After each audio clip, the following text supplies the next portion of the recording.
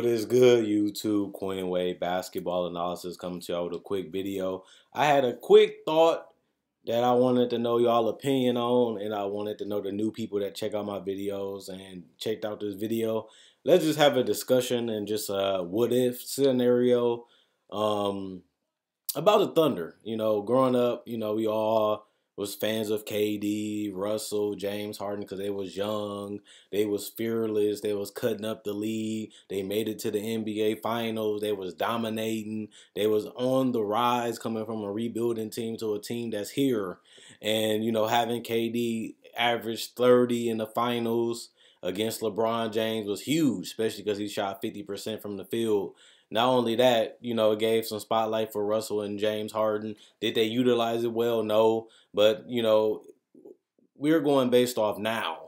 And I want to go back to a trade that happened, which was a trade that we all think about, we all wonder, we all speculate, we all guesstimate. And it's a fun topic. And we're going to talk about the James Harden trade, a trade that the fans and the people of the NBA will never let down just because we wanted to see OKC stay together. Serge, KD, Russ, Reggie Jackson off the bench, and Kevin Durant. And we still kind of punish for it because I still see a lot of videos about this. But I wanted to take a different look at it and wonder if James Harden, if he would have stayed with the Thunder, what would have happened? But the difference I'm going to make is Lou Williams, is for example. He was a player that a lot of people thought was good this season. He was the reason why DeAndre Jordan and Austin Rivers played better because he took pressure off them. He's a shot maker. He's a shot creator. He was able to win Sixth Man of the Year, and that's the same thing that James Harden did. James Harden came off the bench, gave you 16 points a game, and he became a Sixth Man of the Year. He couldn't get off the starting. He couldn't get the starting spot over Thabo Sefolosha because he was a better fit because he was a defender, but he wasn't a two-way player. James Harden was a solid to good defender at that time. Not an elite defender, not a great defender, but he also was a good ball handler and a guy that can score in the pick and roll and shoot the three when he needed to and get to the paint and create shots for players or create shots for himself and get to the free throw line. He was basically a great scorer coming into the NBA from college and high school, and he has become one of the best scorers in the league so far, and he averaged 29 the last two seasons, and now he is the best scorer this season, averaging 30 points a game this season, and there's only a couple games left, and it looks like he will be a scoring champion. When you think about scorers, we didn't think James Harden would be averaging 30 points a game. We did not think that James Harden will win 60 wins in a season. Not only that, with a league with Curry, Durant on the same team, LeBron in the league, the Spurs in the league, and they're in the Western Conference, the toughest conference in the league, that James Harden will be leading the whole NBA in wins. They clinched the #1 seed in the playoffs, which means they're the #1 team for the NBA, no doubt. And seeing all these things, becoming a potential MVP, becoming a scoring champion, becoming all NBA first team, with a plethora of guards in the league. And on top of that, you gotta put it in consideration. He went to the Western Conference Finals as the best player on a team, and he has been able to lead a team to a team. I mean, he was able to lead a team to a huge record where even Golden State with Steph, Clay, and Dre and Durant has not even been able to challenge them really all season for that #1 spot. Yes, they took it over for a little bit of games, but Houston has been the #1 seed for the majority of the season, and now they're the #1 seed for the entire league for the rest of the season. And we never seen James Harden becoming that, a 30-point scorer and a player that can lead them. Even the Houston fans didn't see it. They was excited because they thought they got a good player, but the way his career is going, he's going to be a first ballot Hall of Famer. And the reason why I bring up all these things that he has done as a team success, as well as scoring success, as well as being potentially the MVP of the season with Kevin Durant, Steph Curry, Kawhi Leonard, Anthony Davis, Giannis Antetokounmpo, Karl Anthony Towns, and LeBron James, and you can name a lot of players that, could potentially win MVP, and James Harden has been able to outplay all of them for majority of this season. And the reason why I bring that up is because if you look at the scoring leaders this season, and you see a player like I named in Lou Williams, he's shooting 43% from the field, which is okay. 36% from three, which is about where you want to be or higher. 87% from the free throw line, and he's giving you 22.7 points per game. And he's not going to make an all NBA team, and he's not going to he's not an all-star, and he's not going to make an all NBA team, honestly.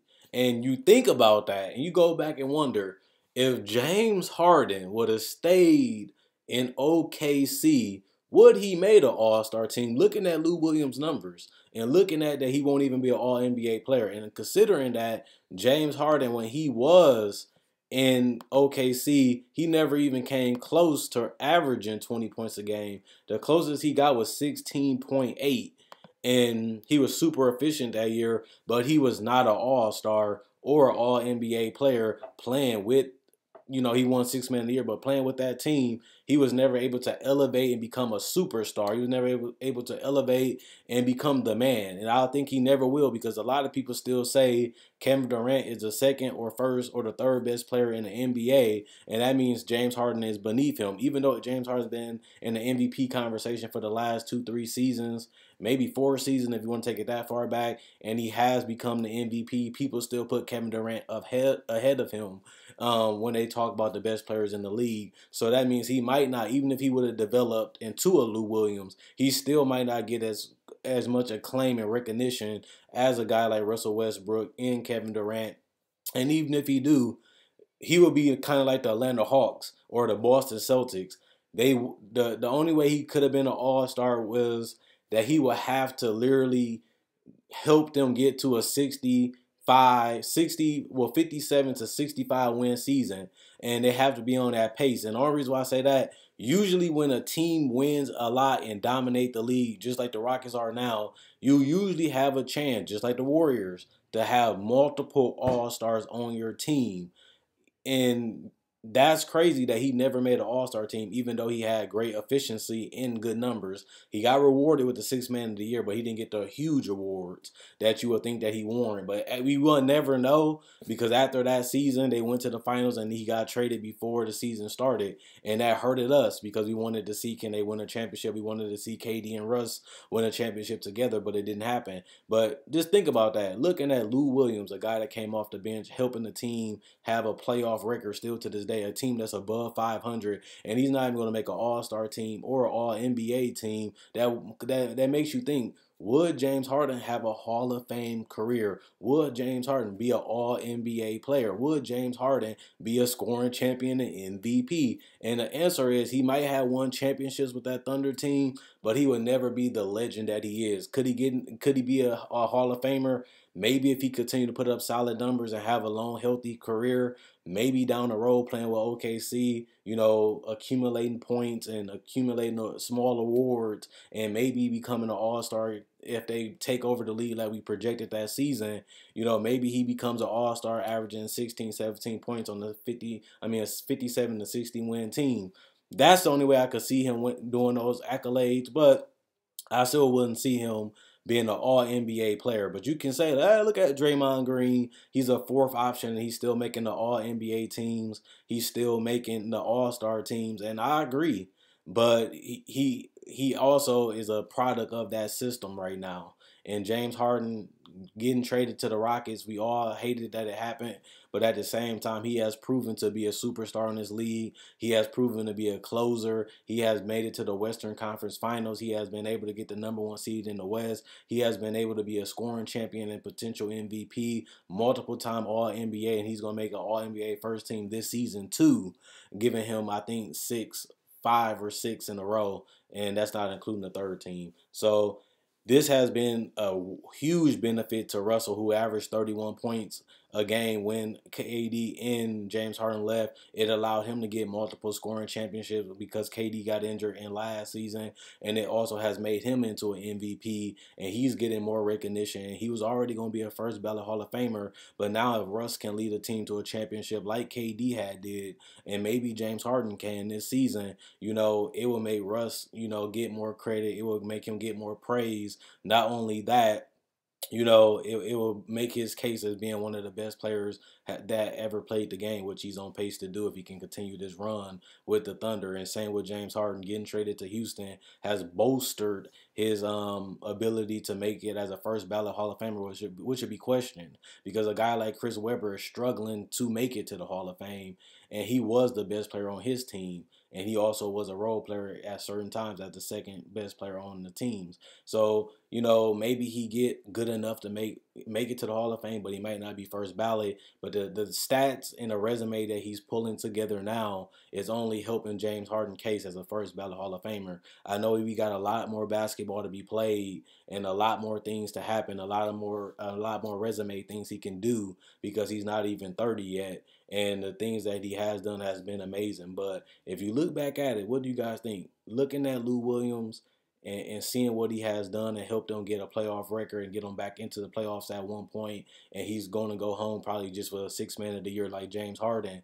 You know, do you think James Harden would have been the Hall of Famer standing on the Thunder? Do you think he could have, emerged with Russell and KD, who are both ball dominant players to a certain extent? Because KD really not, but he can make plays and he likes to score in isolation a lot, just like Russell.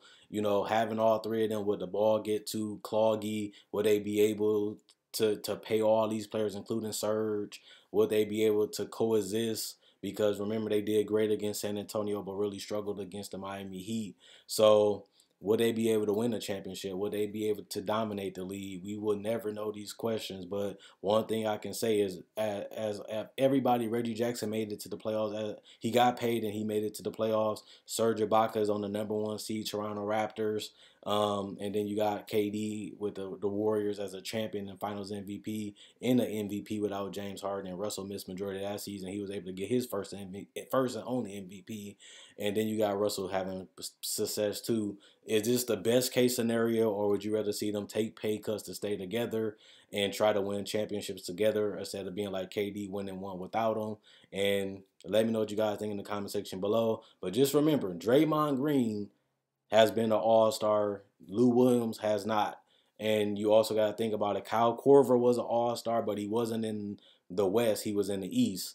And it's a lot more difficult when you have guards like Klay Thompson that came up, and then you have other guards in the league that came up. Even like a guy like Mike Conley, a guy that been the man and the best player on the team last year as a guard, still did not make a All NBA or even an All Star team. That lets you kind of think in the West, can James Harden have the type of resume that he has and team success that he has as a solo person? Will he be a first ballot Hall of Famer as a third or fourth option on that Thunder team? Because Serge Ibaka was getting buckets that year too, and he was a two-way player. So let me know what you guys think about James Harden's career. Let me know what you guys think about OKC, and let me know what you guys think. Should Lou Williams be an All NBA player? Should he have been an All Star? Because when you look at his career and compare it to James Harden, it looks kind of like, James Harden may not even be a Hall of Famer if he would have stayed with the Thunder. That's a sacrifice. And the same thing happening with Kevin Love. He's getting the All-Star games,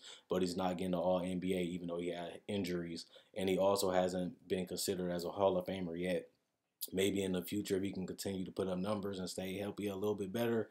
But, being that third or fourth option, you get less numbers, you get less accolades.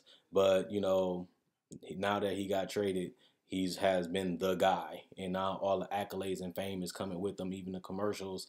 And check out my website, analysisplayground.com. Link will be in the description in the comment section below. Check out my website, analysisplayground.com. Link will be in the description in the comment section below. And let me know what you guys think in the comment section.